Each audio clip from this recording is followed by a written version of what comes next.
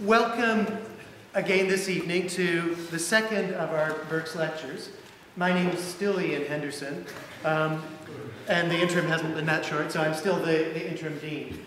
So let me welcome you back again, those of you who were here yesterday and have come back. If any of you are here for the first time, also welcome and thank you for being with us. The Birks lectures are the Faculty of Religious Studies' most prestigious invitational lectureship. It's offered each year by a distinguished scholar in some subfield of religious studies. This year, it was the turn of the biblical area, and so I'm doubly happy to be welcoming you. Let me also especially welcome those of you who've come from our sister universities. It's great to see you, students and faculty. Thank you for being with us. Let me now ask my colleague, Patricia Kirkpatrick, to reintroduce our guest speaker to us this evening. Thank you. John J. Collins is the Holmes Professor of Old Testament Criticism and Interpretation at Yale Divinity School. But that we know, right? Because we've all looked him up. He's noted, however, for many different things, and I will only touch on a few because you haven't come here to listen to me, you've come here to listen to him. He's noted for his research in the Hebrew Bible, and this includes a very fine introductory text, now in its second edition, which uses all of the resources of the internet as an interactive text. And I brought this along with me, John, because this is the first edition from Abraham Malamat in his early Israelite warfare and the conquest of Canaan, because I wanted to know in this interactive text, which is actually pretty fantastic. I think that it'll take me at least 10 years to get through it. But what I wanted to know was whether or not there was any gaming that was on that interactive text that actually would allow my students to game ahead with the warfare. I'll try to do about that later. It seems to me it's a good investment. As well as the apocryphal works of the Second Temple period, including the sectarian works found in Dead Sea Scrolls and their relation to Christian origins, there are among over 300 scholarly works which Collins has published and edited. But arguably his best-known works are Between Athens and Jerusalem, Jewish Identity in the Hellenistic Diaspora, something of which we were listening to a bit yesterday in a revamped version as we listened to his thoughts on ethnos, and particularly as they related to the term Judaism. This he published in 1983, and it was followed then by many other articles, but most notably then a commentary on the book of Daniel and one of the most prestigious commentary series of Hermeneia, a text commentary on Daniel which is still a required text for anyone studying with me in biblical Aramaic and Daniel.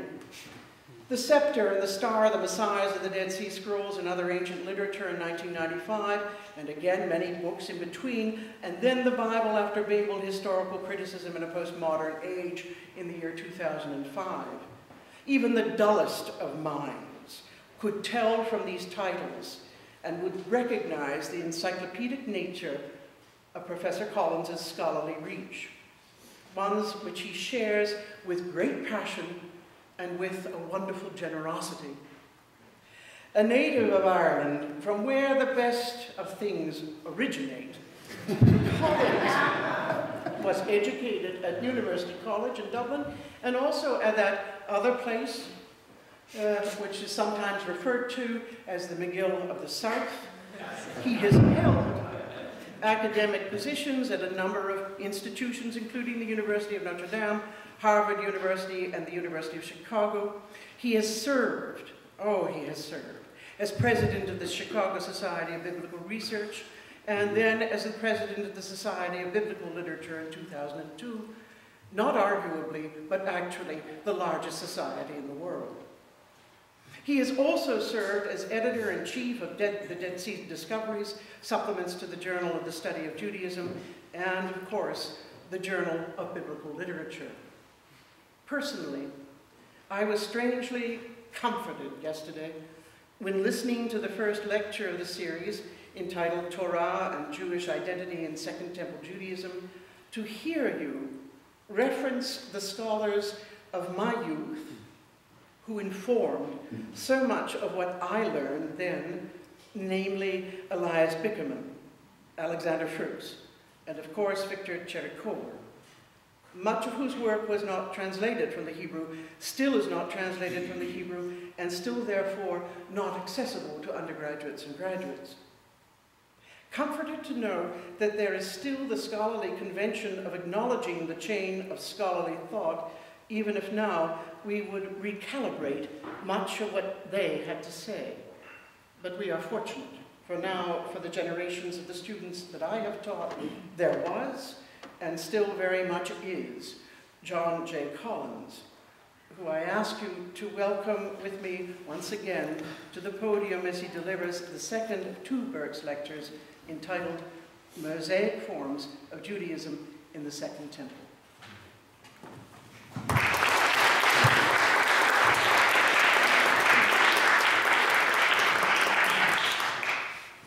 I actually have a slightly embarrassing admission to make with regard to the textbook and the interactive part of it. That the interactive website thing was done by the publisher.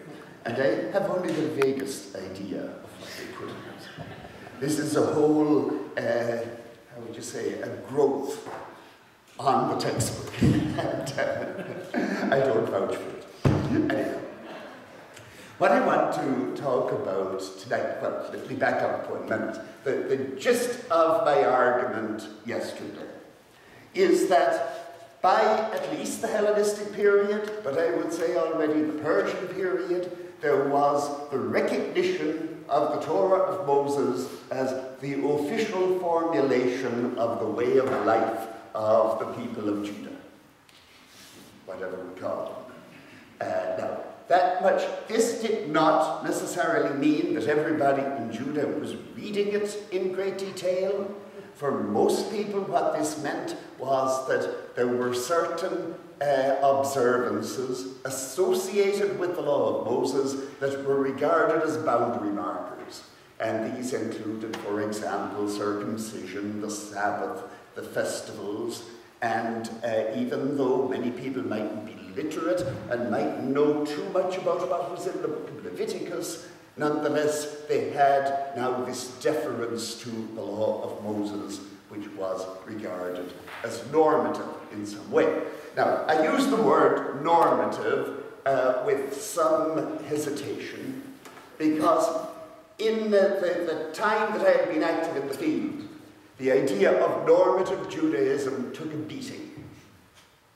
The phrase normative Judaism was coined by George Foot Moore, great scholar at Harvard back in the early part of the 20th century. And what Moore meant by that was essentially the rabbinic writings. Now, he recognized that the rabbinic writings were later than what I'm calling the late Second Temple period or the New Testament period, but as Seth Schwartz put it, Moore's reading of that material was teleologically rabbinotropic. Is that a nice phrase? Meaning that his view was, that it was tending to the perfection that it would reach in the rabbinic corpus. Now, that whole idea was attacked vigorously by a man named Jacob Neusner, who was prolific to the point that you would say, I haven't published anything. He had at one time 200 titles. That was early. And that was early in his career, probably, yes. But in any case, he advocated the idea that we shouldn't even speak about Judaism in this period, we should speak about Judaisms. And what is a Judaism? A Judaism, for Neusner, is a single religious system. It is composed of three elements: a worldview, a way of life, and a social group, that in the here and now embodies the whole. The worldview explains the life of the group, ordinarily referring to God's creation, the revelation of the Torah, the goal and end of the group's life in the end time. The way of life defines what is special about the life of the group, and the social group in a single place and time then forms the living witness and testimony to the system as a whole. Now, what I would say about that, first of all, I think the argument that we should speak of Judaisms in the plural is surely backwards. Because if Judaism in the singular doesn't have a clear meaning, there is no way Judaisms in the plural can mean anything. You know, that the meaning of the plural is derived, obviously, from the singular. And Jonathan Smith, who was an ally of Neusner, argued, you know, for the variety of Judaism, saying that even when they professed had the same practices like circumcision, they understood them differently. And Seth Schwartz, whom I refer to a number of times, teaches at Columbia, declares with some justification that that is precisely wrong. The same evidence that Smith uses for plural Judaisms could be used to argue for a prevalence of a common Judaism, meaning that even people who disagreed on what it meant still did the same things.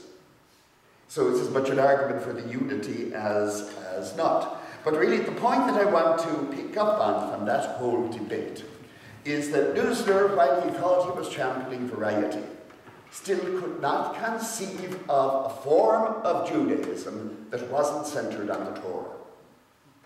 So that when he was describing a Judaism, he says, well, it has a worldview, normally the Torah. And what I want to raise tonight is whether there were not, in fact, some forms of Judaism in the Second Temple period that were not centered on the Torah. And that, I think, would bespeak a much greater degree of variety than what Neusner was willing to acknowledge. Now, I intend to discuss here 3 cases, and there are others that could be discussed. But the first one has to do with the Persian period, and this is the time before Ezra. The second one with the early wisdom literature, and the third one with the literature associated with Enoch. So first of all, then, the early Persian period. According to Nehemiah chapter 8, when the people came to study the words of the Torah with Ezra on the 2nd day of the 7th month, they found it written that they should live in booths during the festival of the 7th month. This is the festival of Sukkot. The remarkable thing about this account, though, is that no one in Jerusalem seems to have been aware of such a law until they found it written in the book. It's the surprise that's registered. The whole mission of Ezra is predicated on the fact that the book of the Torah was not known in Jerusalem before he arrived. This impression cannot be dismissed as the tendency of Ezra and Nehemiah. It is confirmed by the prophetic writings of the Restoration period. As David Carr has remarked, post-exilic prophetic traditions in the latter part of Isaiah and in Haggai and Zechariah, along with the Nehemiah memoir, lack the kind of Torah focus seen in later texts. Haggai is entirely preoccupied with the issue of rebuilding the temple, with a brief appendix on the restoration of the monarchy. When he wants a ruling on, or a Torah, as he calls it, on a purity issue, he refers the issue to the priests, not to a book. He says, go ask the priests. He does not say, go check in your book of the Torah. There is a reference to the Torah in Zechariah 7:12, but this is part of the redactional frame of Zechariah's visions, and the visions themselves never refer to it. The last 10 chapters of the book of Isaiah never mention the Torah at all.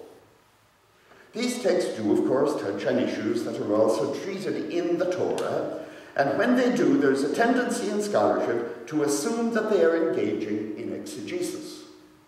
For example, Isaiah chapter 56, verses 1 to 7, takes a position contradictory to Deuteronomy 23 on the question of who may be admitted to the assembly of the Lord.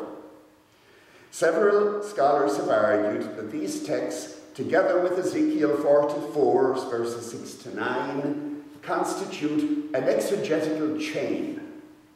In the words of Joachim Schapper, what we have in Ezekiel 44 and Isaiah 56 are two interpretations of Deuteronomy 23 that are mutually exclusive.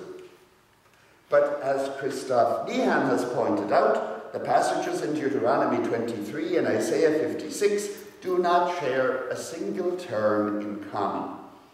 It is difficult then to say that Isaiah 56 is an interpretation of Deuteronomy. Moreover, as Michael Fishbane, who was the man, you might say, who invented inner biblical exegesis, certainly who popularized the idea, but even he already acknowledged Isaiah 56 is not presented as an interpretation of anything. It is presented as an oracle of God, and the same is true of Ezekiel chapter 44. The issue of admission to the assembly was evidently disputed, and the post-exilic prophets may well have known Deuteronomy 23.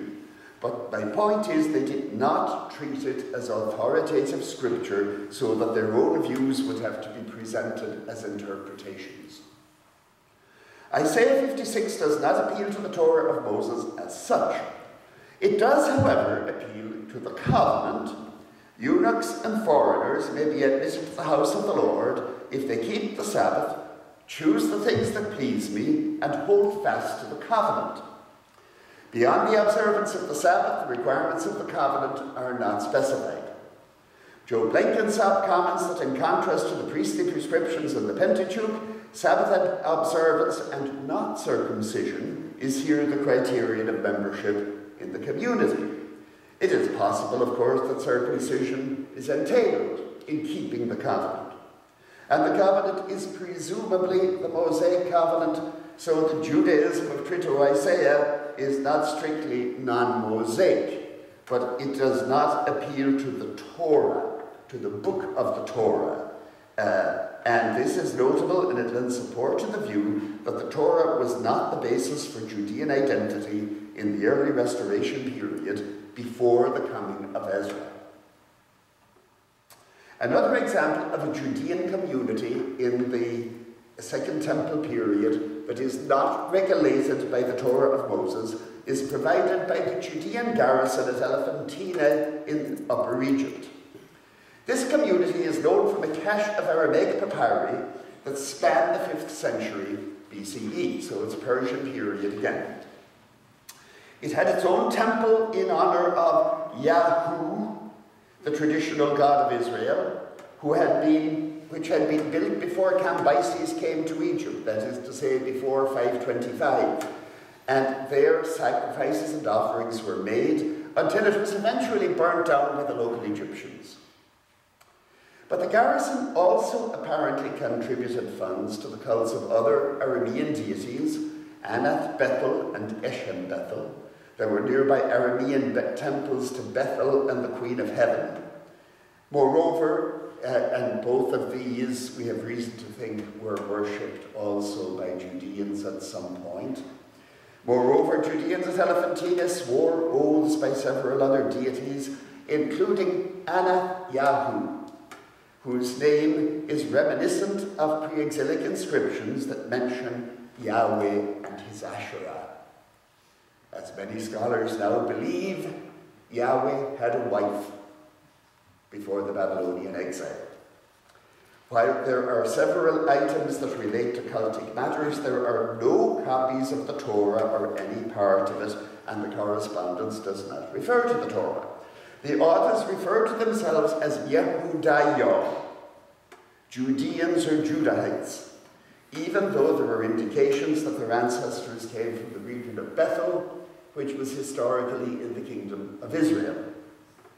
When their temple was burnt down, they appealed to the authorities in Samaria and Jerusalem, apparently unaware of the restriction of sacrificial worship to one place in Deuteronomy chapter 12.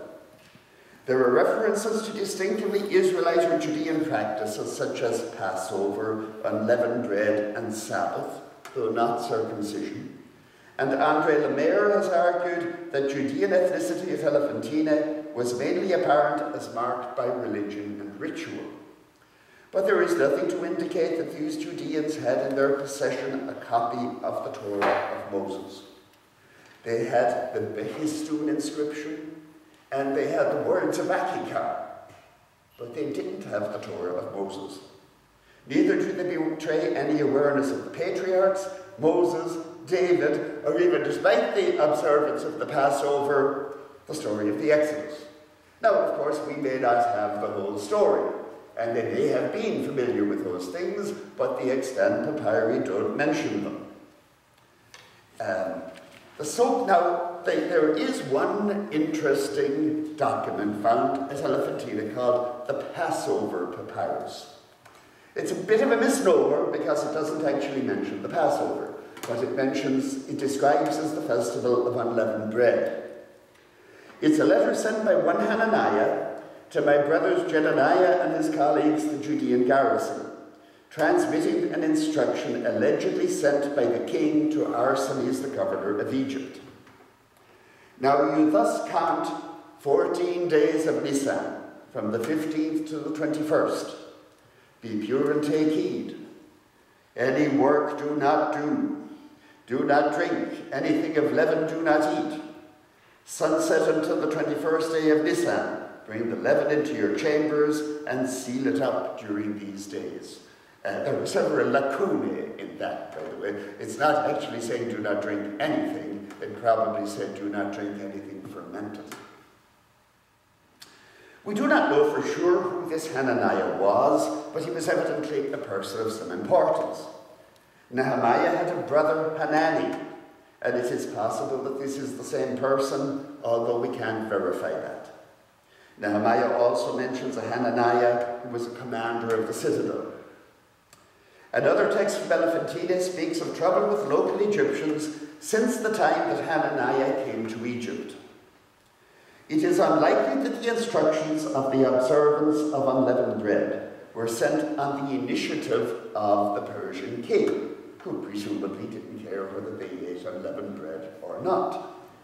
But presumably the Persian officials signed off on the initiative of some Judeans who were trying to impose standard observance on outlying communities.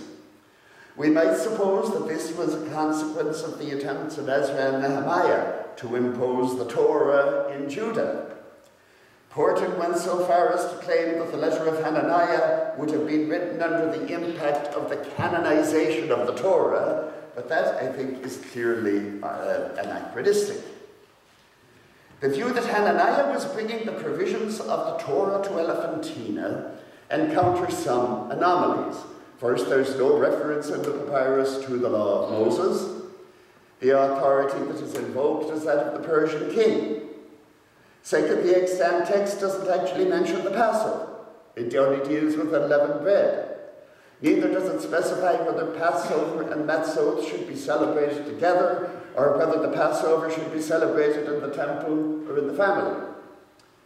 Reinhard Kratz infers that the papyrus shows no awareness of Deuteronomy 16 or Exodus 12.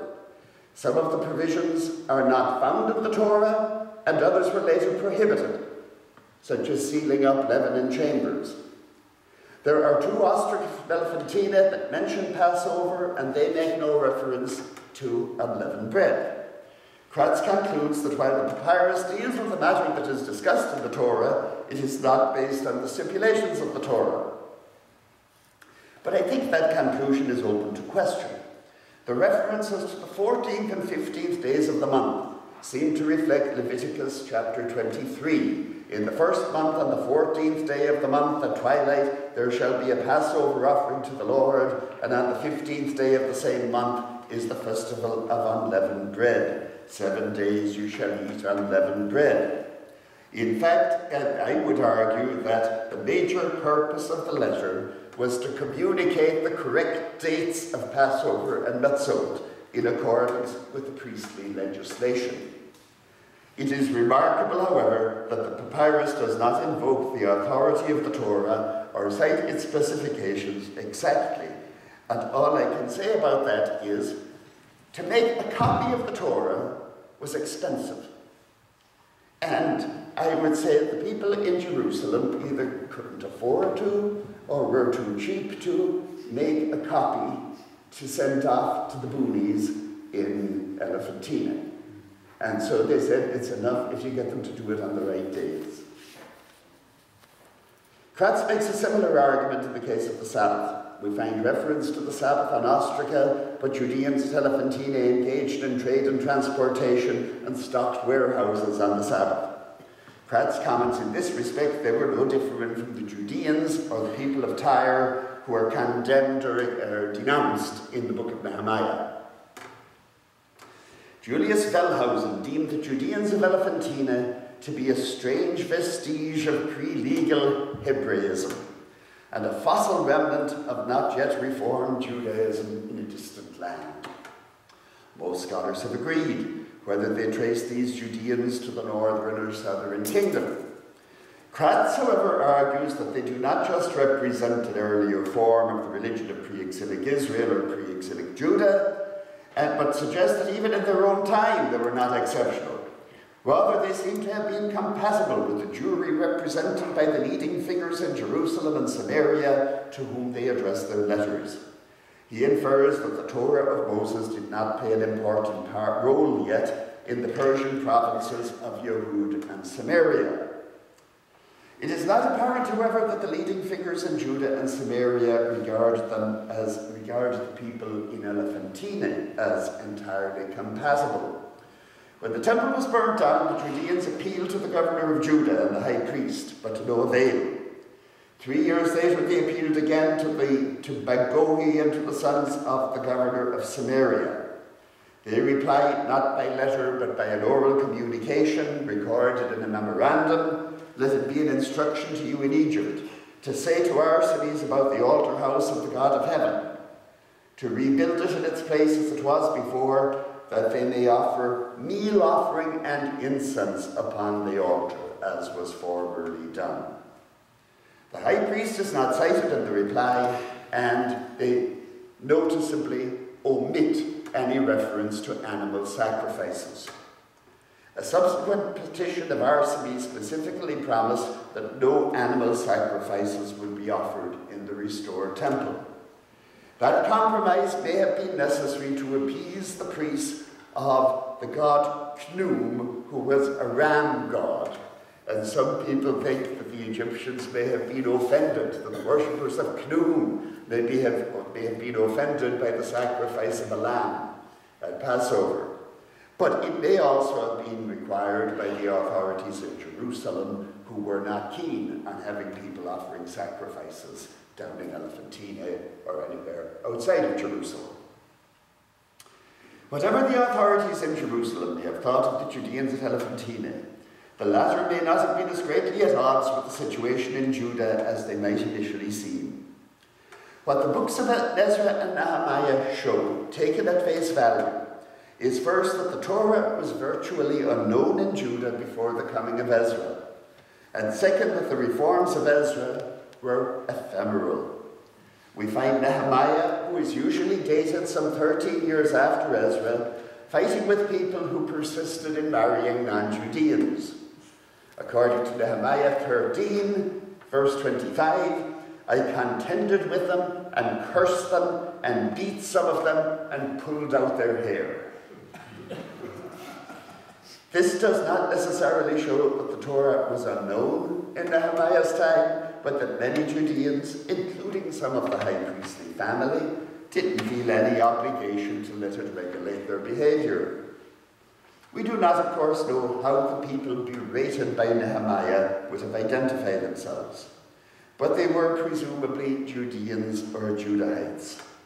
The people at Elephantina who celebrated the Passover do not even refer to the common Israelite Judean myth of origin in the Exodus and the papyri. The papyri may not give us the full picture, but they show that it was possible to be Judean or to be Yehudaya in the 5th century without reference to the Torah of Moses. My second case, then, is the wisdom tradition. The Judeans of Elephantina were not focused on or even aware of the Torah of Moses, but at least they celebrated the Passover and observed the Sabbath. The early wisdom books now included in the Bible do not refer to distinctive Israelite or Judean traditions at all. In the words of James Crenshaw, the existence of a body of literature that reflects specific interests at variance with the Aristic texts in general seems to argue strongly for a professional class of sages in Israel. Within Proverbs, Job, and Ecclesiastes, one looks in vain for the dominant themes of the Aristic thought: the Exodus from Egypt, the election of Israel, the Davidic covenant, the Mosaic legislation, the patriarchal narratives, the divine control of history, the movement toward the glorious moment when right will triumph. Instead, one encounters in these three books a different world of thought, one that stands apart so impressively that some scholars have deemed that literary corpus as an alien body within the Bible. David Carr argues plausibly that the absence of Torah in this material is due to the fact that it originated before the Torah attained its central importance. In the beginning, he writes, there were various forms of textual wisdom in which Torah is either not reflected at all or is reflected in very subtle ways.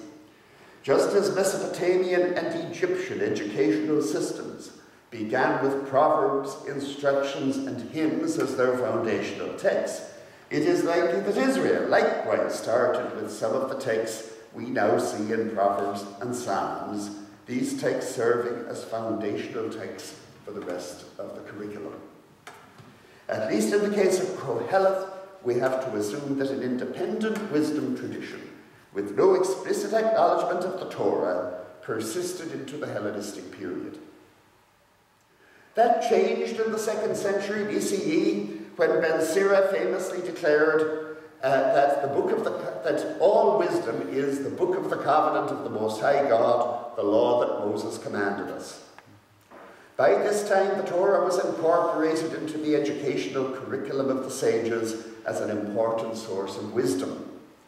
The association of wisdom and Torah is also attested in the Dead Sea Scrolls.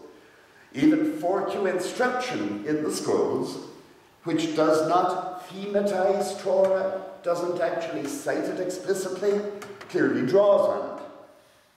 It should be said that Ben Sira uses the Torah as a source of wisdom rather than as a source of law, but he clearly subscribes to the view that the Torah of Moses has iconic status, such as an expression of the traditional Judean way of life. By iconic status, I mean that everybody kind of bowed to it and acknowledged it, even if they never read it. It has that kind of status for many people to this day. Some scholars find the fusion of wisdom and Torah already in the later stages of the book of Proverbs. Bernd Schipper, who teaches in Berlin, notes the echoes of Deuteronomy in Proverbs chapter 6, verses 20 to 23. Keep, my son, your father's mitzvot. Forsake not your mother's Torah. Bind them always upon your heart. Tie them about your neck. When you walk about, it will guide you. When you lie down, it will watch over you. When you wake up, it will converse with you. For the mitzvah is a lamp, and the Torah is a light, and disciplinary reproof is a way of life. Similar echoes of Deuteronomy can be found in the wisdom instructions in Proverbs 3 and 7. The three wisdom instructions, says Schipper, share a number of terms like Torah, mitzvot, and the injunction to bind the Torah upon the heart, to inscribe it on the tablet of the heart, or tie them about your neck. These and other observations support the view that Proverbs is alluding to Deuteronomy. Schipper concludes that the crucial point is that by this intertextual allusion, the mitzvot of the father and the Torah of the mother comes close to the Torah and mitzvot of God. Even if they appear in the text strategy of Proverbs as parental instruction, this instruction refers to the will of Yahweh. Wisdom, says Schipper, has become a hermeneutic of Torah, and he even claims that Proverbs 6 prioritizes Torah over wisdom. Similarly, Stuart Weeks argues that Proverbs is trying to assert some kind of connection between proper instruction and the law. But in fact, Proverbs refers neither to the Torah of Moses nor to the Torah of Yahweh, but to the teaching and instructions of the parents, or of the sage in loco parentis. As Michael Fox has noted, the terms Torah and mitzvah in Proverbs consist of authoritative injunctions, not suggestions or recommendations, but do not refer to law or legally enforceable ordinances. It is authoritative teaching, but its authority derives from human teachers, not from divine law given on Sinai. Insofar as Proverbs uses language derived from Deuteronomy, this means, says Fox, only the terms of honour learned from one book are used in the other. It is noteworthy that the sages were familiar with Deuteronomy, but they do not invoke it as divine revelation. Rather, they claim for their own Torah or teaching what Deuteronomy claims for itself. No doubt, in rabbinic times, or perhaps even in the period of the scrolls, the use of words like Torah and mitzvah would evoke the Torah of Moses. But this was not necessarily the case in the circles in which Proverbs was composed. The relation of Koheleth to the Torah has also been a matter of controversy. Many scholars see an allusion to Genesis 2-3 in Koheleth 3:20. All go to one place, all are from the dust, and all turn to dust again. Or to Deuteronomy 23:22-24 in Koheleth 5, which warns that one should fulfill a vow without delay. But while Koheleth may know Genesis and Deuteronomy, he hardly treats them as Torah or acknowledges them as authoritative. As Bernie Levinson has commented, when Koheleth 5:3-4 cites Deuteronomy's law of vows, it does not do so because of the authority of Scripture as much as because of the law's reasonableness. As Stuart Weeks has commented, until the closing verses of the book of Koheleth, Koheleth shows no obvious interest in the Torah at all. The main controversy about Koheleth's attitude to the Torah concerns the epilogue in Koheleth 12:13. The end of the matter, all has been heard. Fear God, keep his commandments, for that is the whole duty of everyone.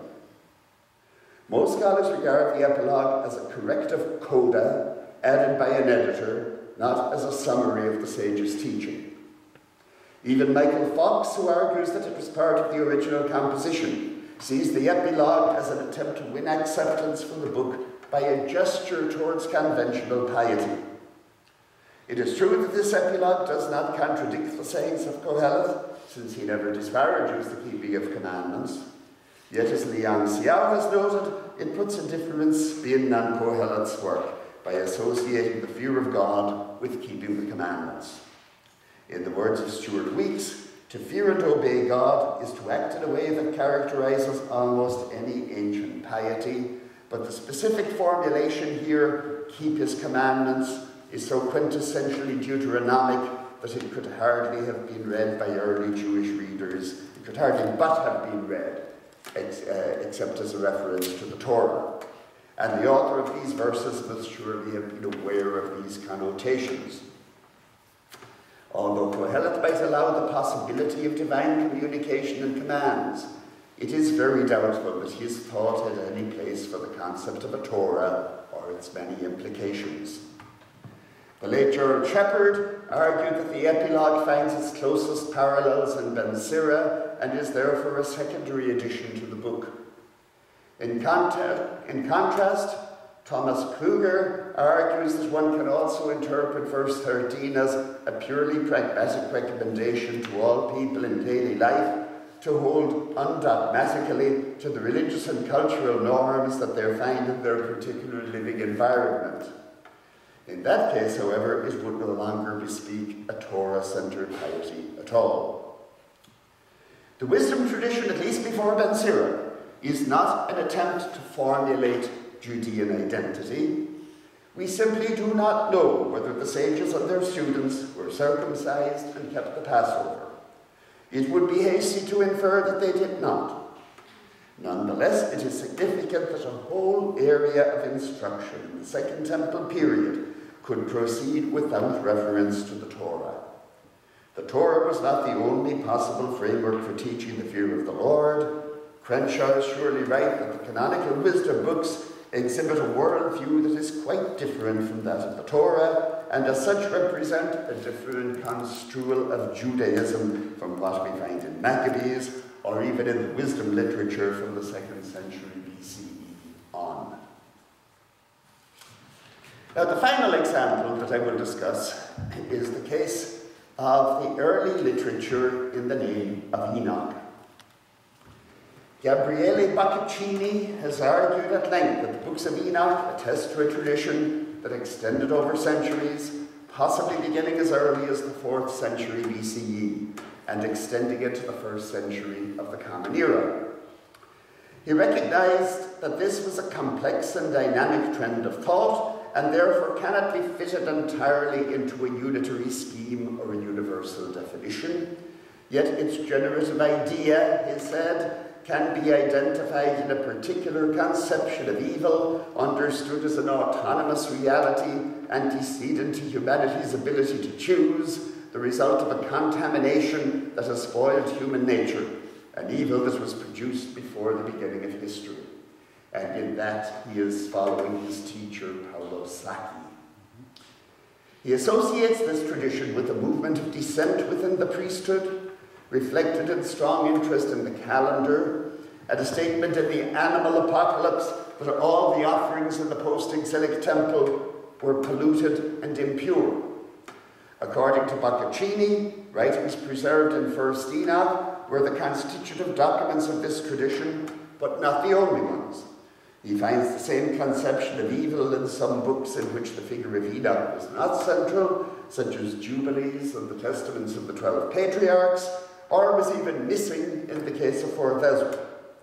He also argues that this Enoch tradition was in fact the early Essene movement.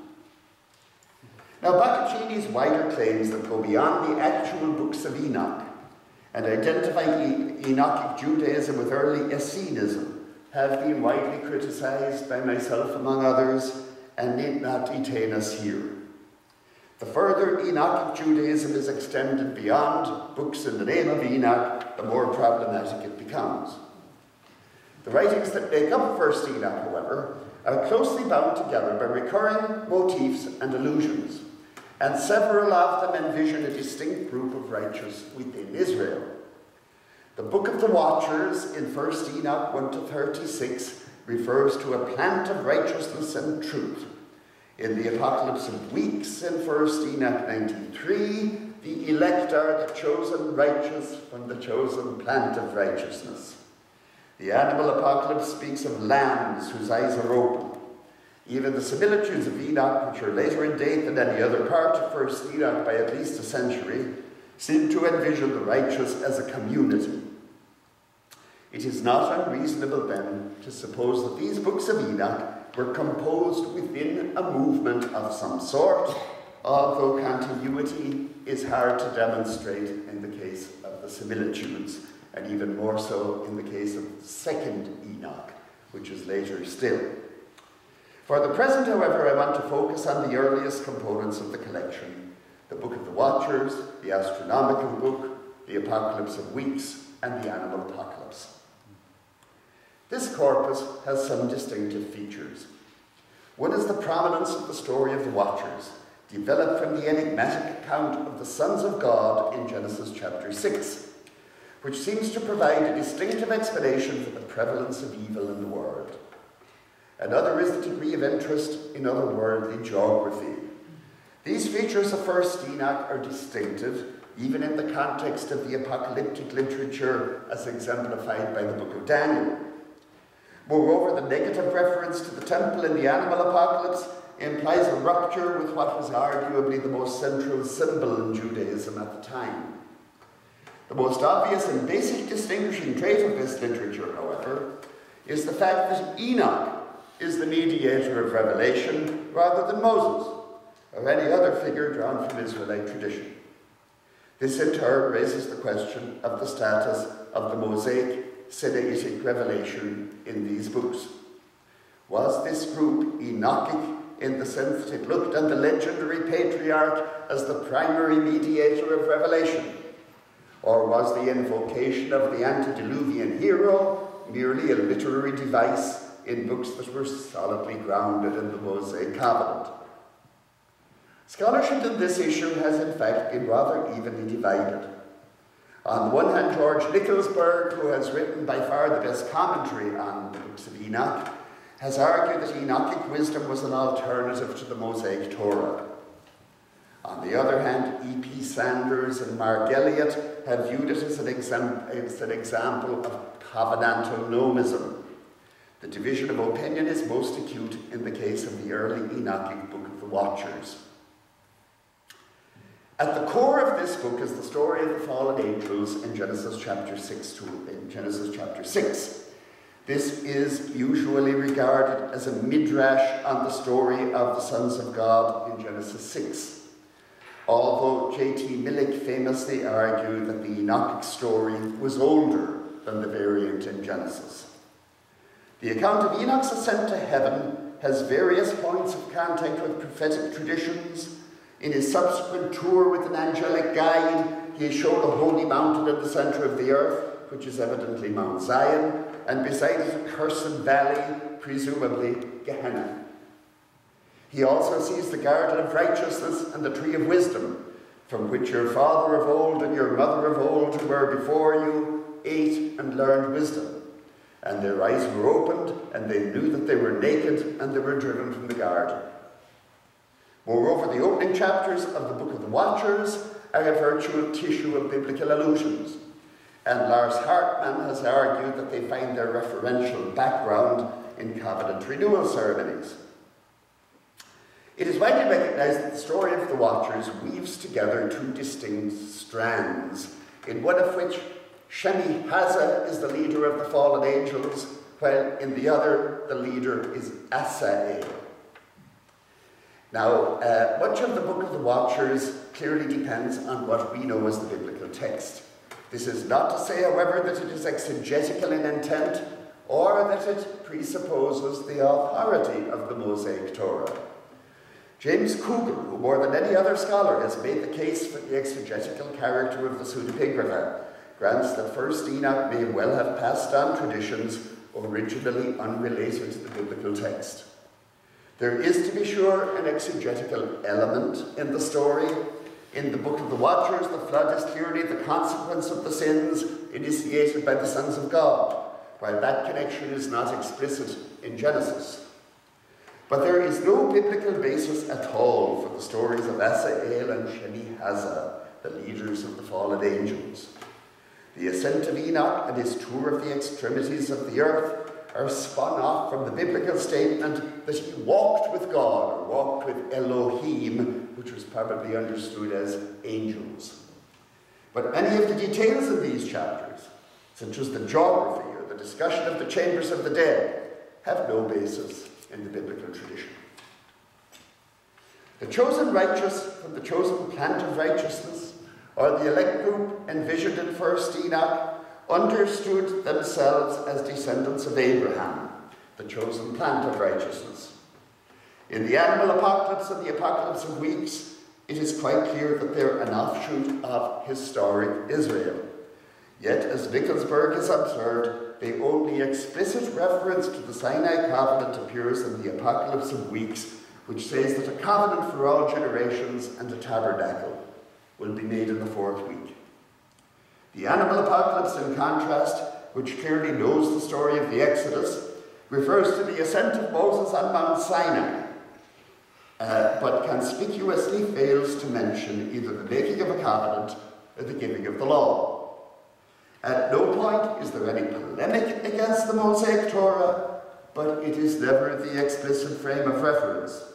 In this respect, the Enoch literature stands in striking contrast to the book of Jubilees, which retells the stories of Genesis from a distinctly Mosaic perspective, with explicit halakhic interests. In Jubilees, the patriarchs observe the Torah. And for that reason, I think you can't say that it would be anachronistic if Enoch referred to it.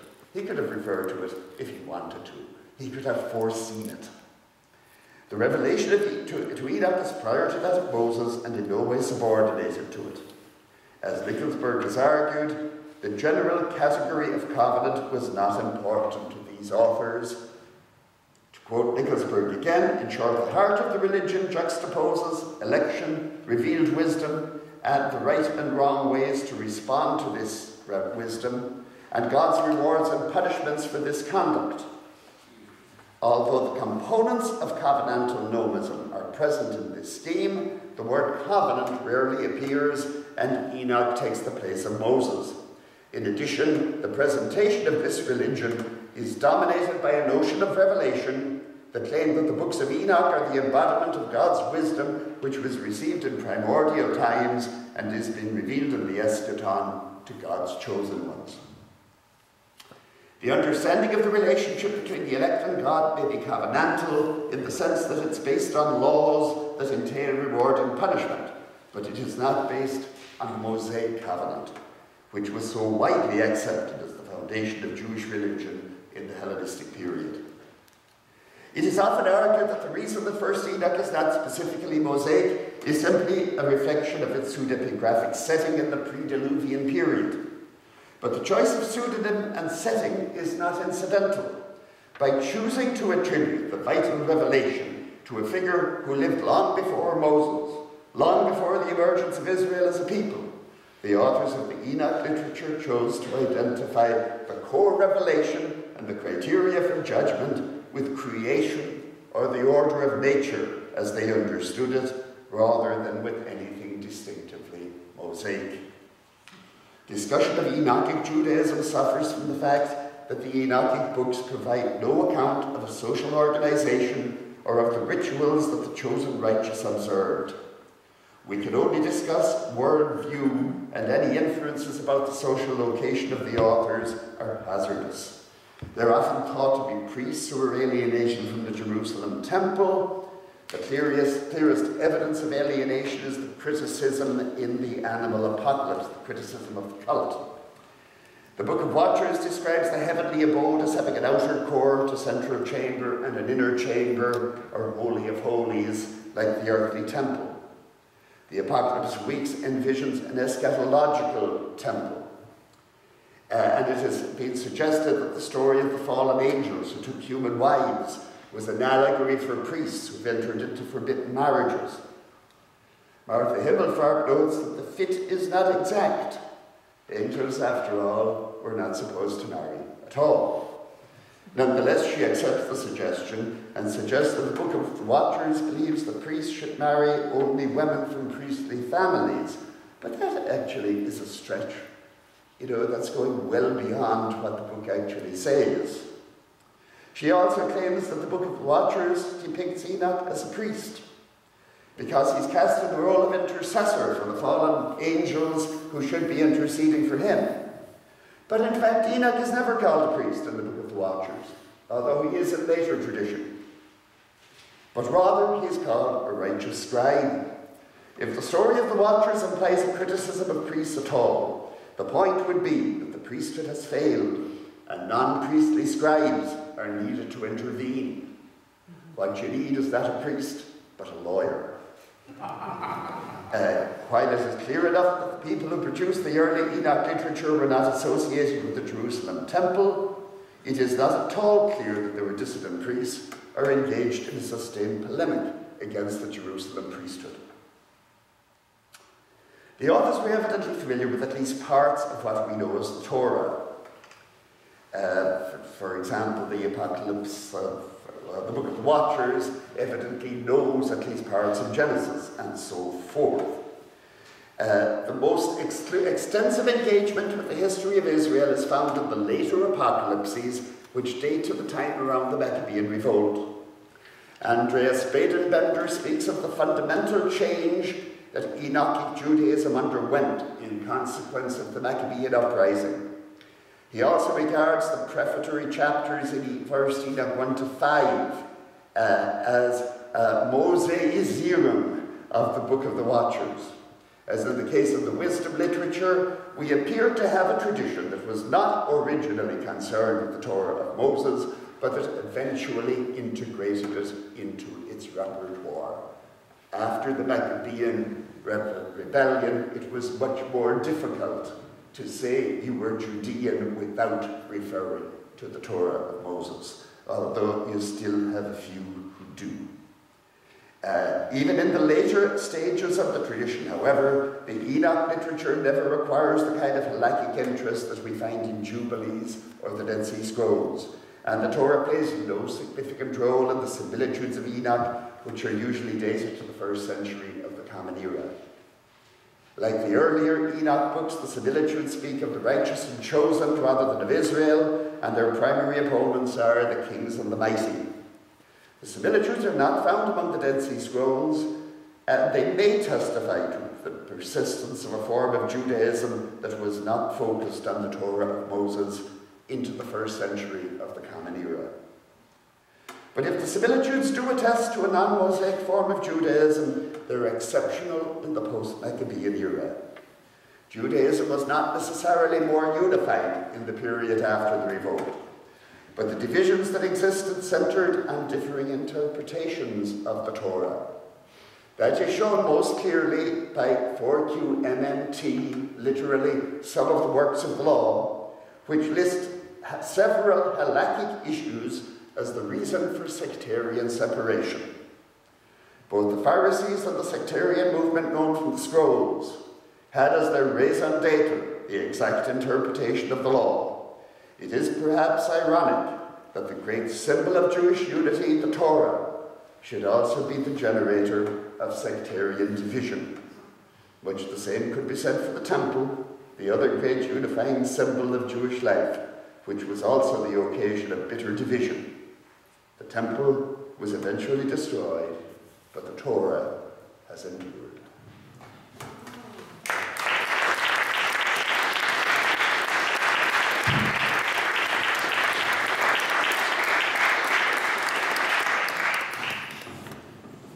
Thank you, Professor Collins. Question? Yes. Professor Levy. I have to be brief because I need to leave, and it's not because of you. Please forgive me. The initial part of your presentation seemed to make a lot of the fact that there are no references to the Torah. If one looks at the Akkadian legal material, you have tens of thousands of legal documents and virtually no references to any of the codes. True. Now, I don't want to say that proves that one existed or one didn't, but clearly we have evidence that suggests people weren't citing these things if they did exist. Yeah. Could that not be part of the picture here?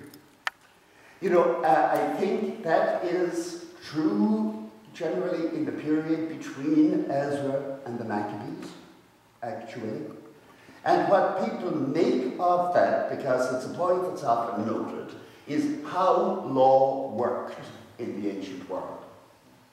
You know, that it wasn't actually a manual of binding precedents. But now you see, nobody said that the laws of Hammurabi defined what it meant to be a Babylonian. That was never claimed for the laws of Hammurabi. And so it's not a problem in that sense if the laws, the Babylonian laws don't cite it. Equally, after Ezra, I think, even in the book of Ezra, you know, what Ezra actually claims is in the law, in some cases, isn't. You know, he doesn't even get the festivals altogether right. What he has doesn't correspond exactly to the law as we know it. Some of that may be because it wasn't finished, but also, I think, you know, it became the fashion to say, as is written in the law of Moses, for whatever it was that you wanted people to follow. Even Josephus still does that, and he will claim that things are written in the law of Moses, and they weren't written there at all. We're still doing it today. And we're still doing it today, and Christians do it with the Bible too. You know, but it says, that's what I mean by this a kind of iconic status. But that's not the point when you start referring to it. When, you know, in Babylonia, they just really didn't have an equivalent to the Torah.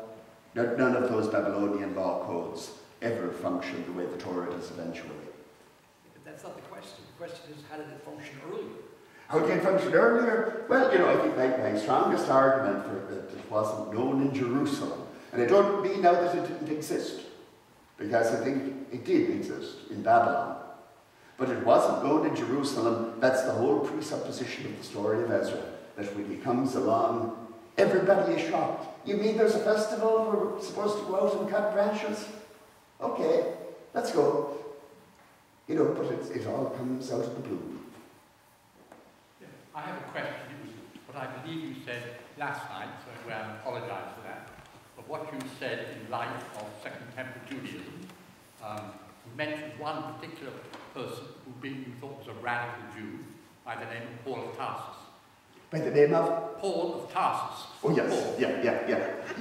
And So I was expecting you to say Daniel Boyard. I wonder, you call Paul radical. I wonder what word you'd use for another Jew by the name of Jesus of Nazareth. That's a good question. But, you know, Jesus of Nazareth was not as radical as Paul. No. I think Jesus of Nazareth was quite happy to continue to live as a Jew. Yes. Now, how he understood his Judaism, this is an enormously controversial issue, and I can only refer you to the first 4 volumes of John P. Meyer's treatment of the historical Jesus, and he has a very good treatment of that whole question of the law in Book 4. Amy Jill Levine has helped me understand that a bit. Yeah, but you know, it does not seem to me that he had any interest in discarding the law. Yeah. That what Jesus did was say that it's the spirit of the law is more important than the letter. Yes. But now, a good rabbi could say that. Yeah. Thank you. Whereas Paul is a different matter. Okay. I'm more interested in the one from Nazareth. Behind yes, this man. Yeah, yourself, yeah. Oh, okay. You suggested, to oversimplify a rich paper, but you suggested that the combination of sort of geographic isolation and the lateness of the Maccabean period allowed the peripheral areas to practice various other forms of non-Mosaic Judaism. Mm-hmm. Yet, despite the fall of the Second Temple, and even more isolation and division, none of these other variants continued to exist.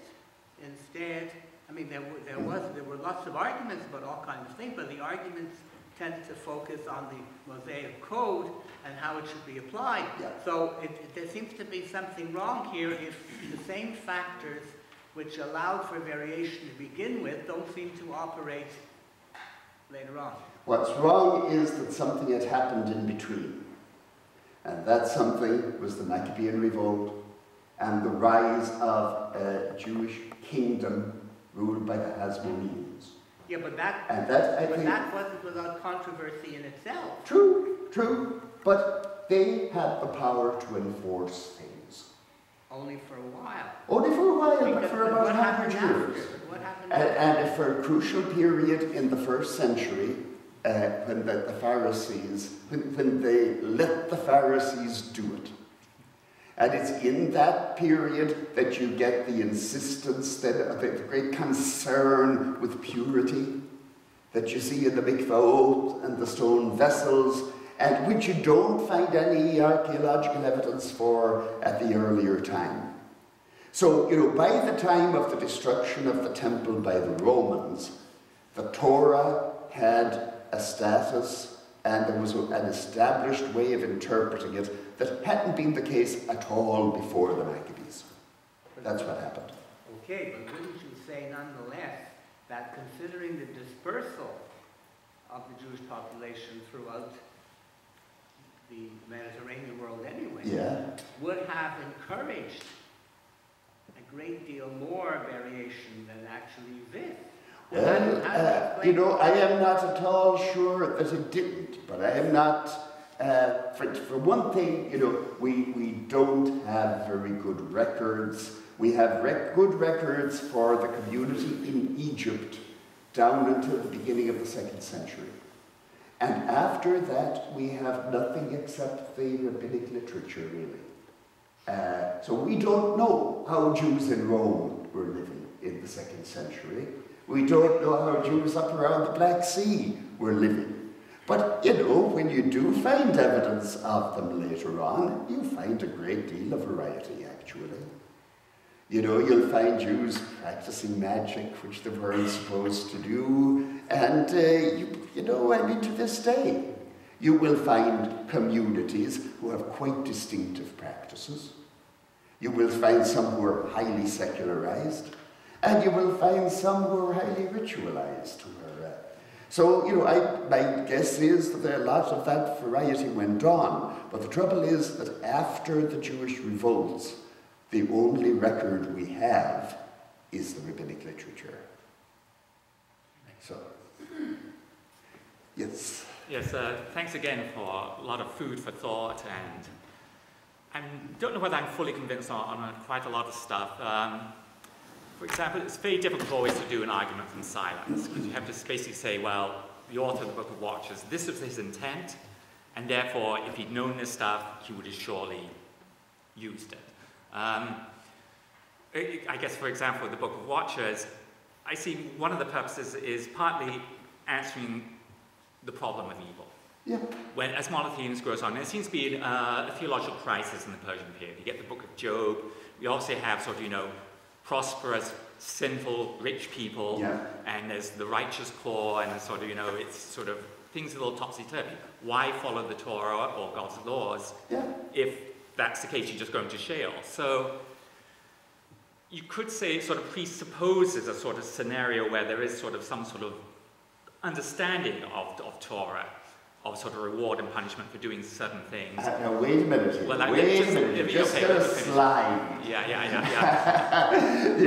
An awareness of reward and punishment for doing certain things does not equal the Torah. Yeah.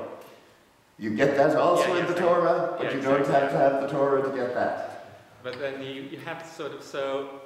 No stolen if the places purpose here. is to introduce the idea of the judgment of the dead, as an answer to the problem of evil, is with regards to justice. It may be difficult to say, okay, well, to assign it this new teaching to Moses, because like you're going to have to say, well, it's some sort of hidden treatment. So where could we'll pick Enoch, you know. I mean, it's sort of, this is a very sort of, think of these people trying to, you know, but it's... You know, other people had no trouble ascribing it to Moses. That's true. Well, admittedly, they don't cite text directly from Moses, but they'll attribute it to the prophets. But he's sort of a convenient figure with this sort of I mean, my counterpoint in There's a way... not much mentioned about him. Perhaps the reason Daniel was chosen later on for the book of Daniel, you know, to sort of give authority to it. No, but you see, Daniel doesn't offer anything like as comprehensive a teaching as Enoch does. So nobody would say that there was such a thing as Danielic Judaism. Well, exactly. You know, Daniel was just the prophet. And assume though, you know, actually you don't get much reference to the Torah in the first half of Daniel especially. But I don't think anybody doubts that the second half of Daniel is presupposing the Torah. When you say the Torah, you mean just the first 5 books? I mean, yes, the books of Moses. Thank you. And it's the books of Moses as construed through the lens of Deuteronomy. Because it's Deuteronomy that's first called the Torah.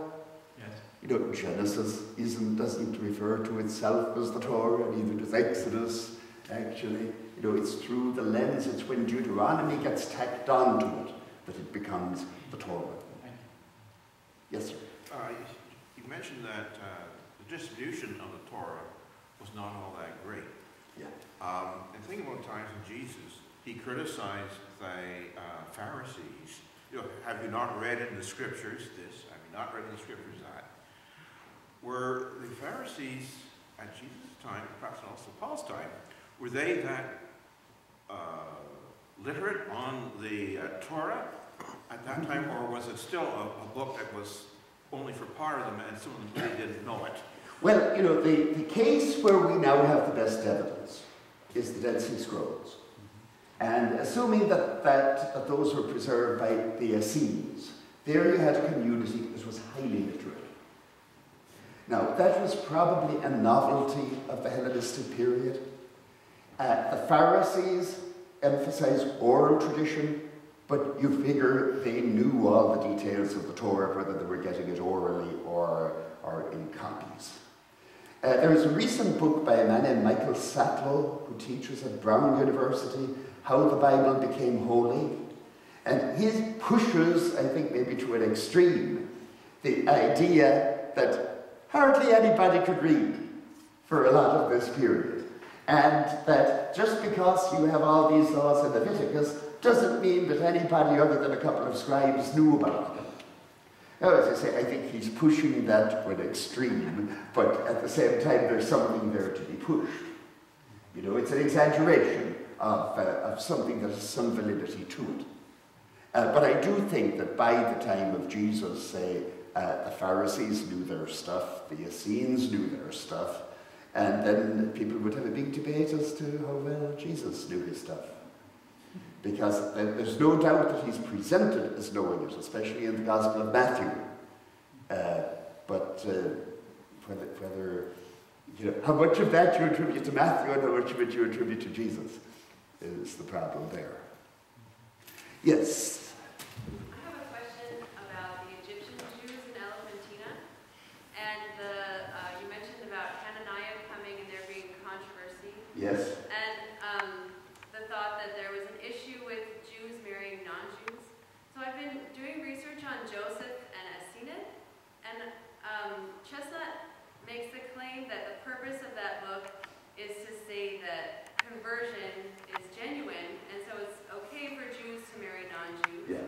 So I'm curious, is there a connection between Joseph and Asenath and the Egyptian Jews at Elephantina? I can safely say absolutely no, because the Jews of Elephantina were wiped out as far, you know, they disappeared from history about 400 BC.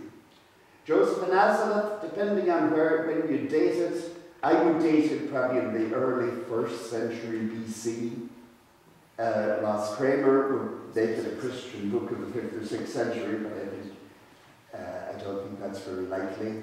But it's not earlier than, say, 100 BC. So there's several hundred years in between. Now, the issue of intermarriage doesn't come up at all in Elephantina. Where it comes up is in Jerusalem when Ezra comes and finds out that people are marrying foreign women. But Joseph and Nazareth would be an anti-Ezra book. It's taking a different position. It's saying you can marry a Gentile woman so long as she converts. Am I allowed to ask the second question? Oh, there's one. Is there anybody else with the first question? Yes. I'm going to try and frame this question as best I can. You mentioned that there are scholars like E.P. Saunders and Mark Elliott who consider Enoch within the range of covenantal monism. Right? Yes. You argue. Moses is also considered within the prophetic tradition. And are we saying then that Enoch represents an inclusive monotheism, whereas Moses represents an exclusive monotheism? Well, we didn't actually say that, but I think you could say it, probably.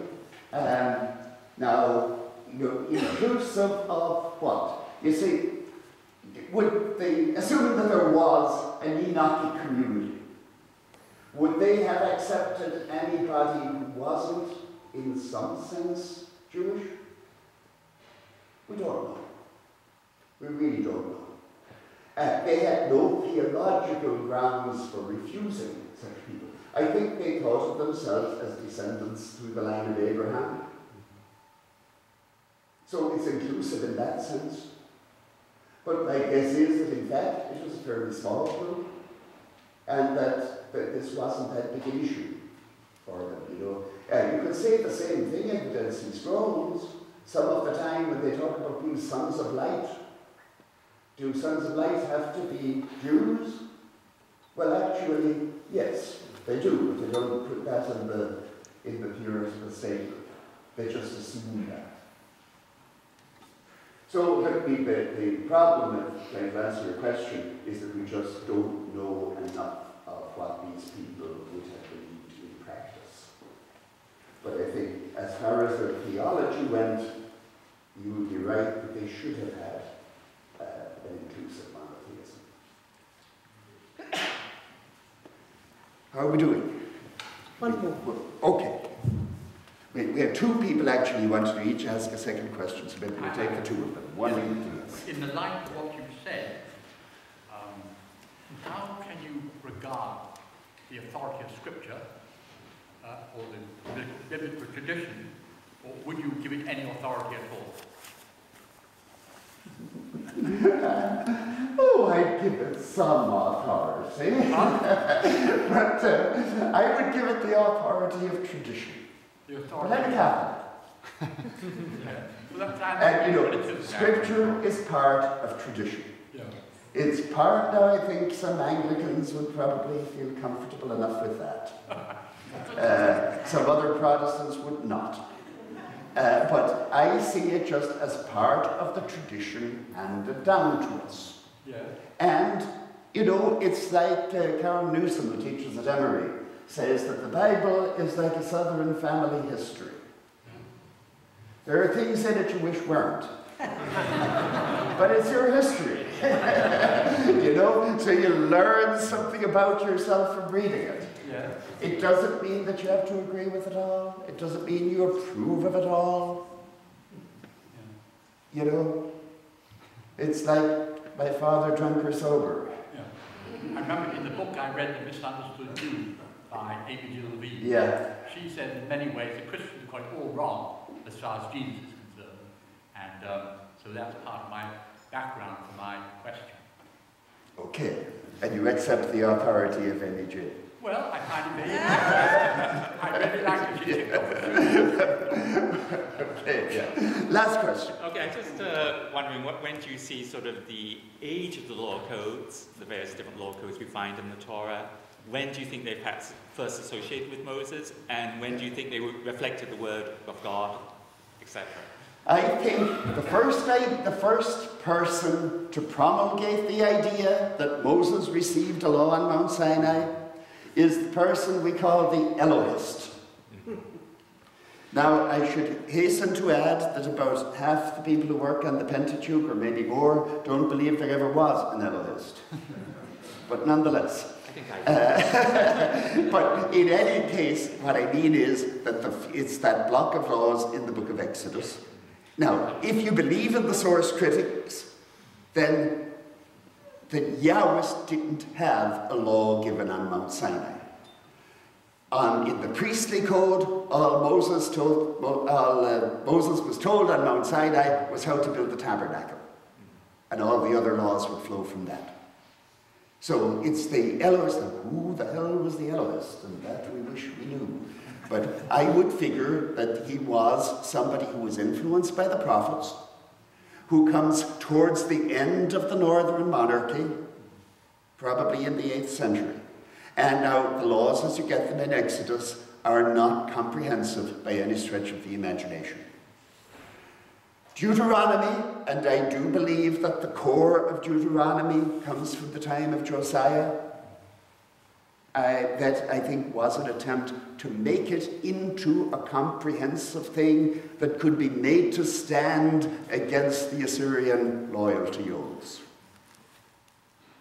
I saw this morning the announcement of a book challenging that, which I haven't read yet, and I would have to read, but I'm not going to agree with the critic. So that, I think, gave you the core of the law. When they sat down in Babylon, I think you had then people trying to reconcile the fact that they had different traditions. The priests then had their own law code. And what was patched together into the law that Ezra brought back was a compromise document. And I think this was because the Persians said you can live by your own law, but you just have to agree on what it is. And the easiest way to agree is put it all in. Put in both accounts. And let the lawyers worry about it later on. Very good. There you go. That I will wrap it up, yeah. Thank you, John. Well, I know that we could go on, at least here we could go on for another half hour. Thank you so very much. I know that you're probably going to be publishing this soon, so we'll all keep an eye out for it. As to the many questions that have come up here, they don't come up unless what it is that they engage with is engaging. And I thank you for presenting such a complex issue in ways that were, yes, accessible to everyone here. And so please join me in thanking Professor.